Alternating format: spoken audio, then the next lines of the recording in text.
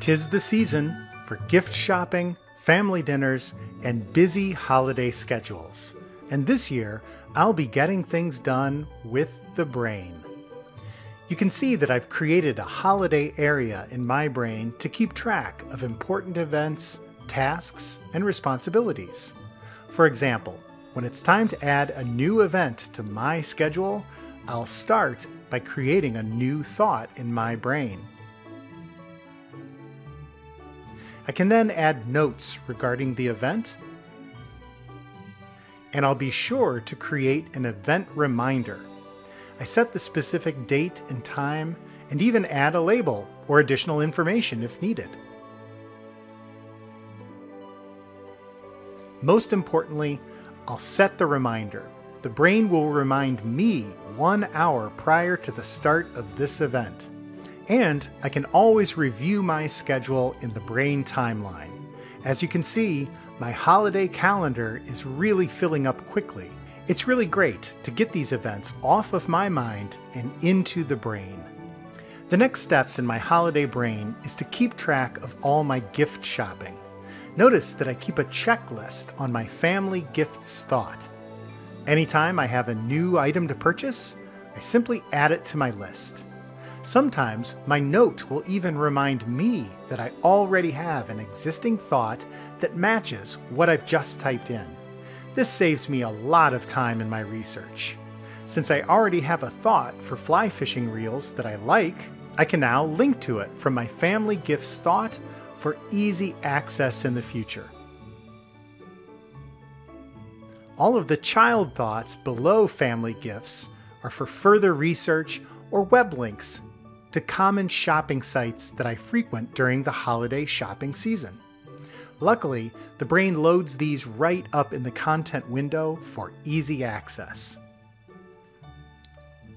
And when I complete a purchase, I can return to my note and check the item off my list. So I'll always remember what's been taken care of and what still needs to get done. I also utilize thought tags in my brain. Tags are a great way to add priority levels or just additional context to thoughts in my brain. From the brain toolbar, I can quickly access all thoughts in this brain that have a top priority tag. Some of my current top priorities are getting my holiday cards completed, signing up for a triathlon in the new year, and installing a new kitchen faucet. One of my current top priorities is planning a family camping trip to Yosemite. Well, with our busy schedules in the current climate, my family and I have decided it would be best to push this event back for a while. It's time to recategorize this thought. So I'll create a new tag called Back Burner. I can then return to the Yosemite thought, where I can click to open the thought properties display and make tag or other modifications to the thought. Or from the Plex, I can right-click on the current top priority tag and replace it with Back Burner. So the thought and all of the research that I've put into the Yosemite trip are still in my brain, but as you can see, planning my Yosemite trip no longer appears as a top priority. I can now stay focused on all of my most important topics. I'll click on one of these top priority thoughts, my holiday cards. In this area of my brain, I have file attachments for my return address labels, addresses that I'm sending to, and quick access to other commonly used mail and shipping companies. I'll even drag and drop the family photo that I'll be using for my cards into my brain, where it will appear as a zoomable icon for the holiday card thought. I'm really getting into the spirit of Christmas now, and to take it one step further, I think I'll load up a customized holiday wallpaper.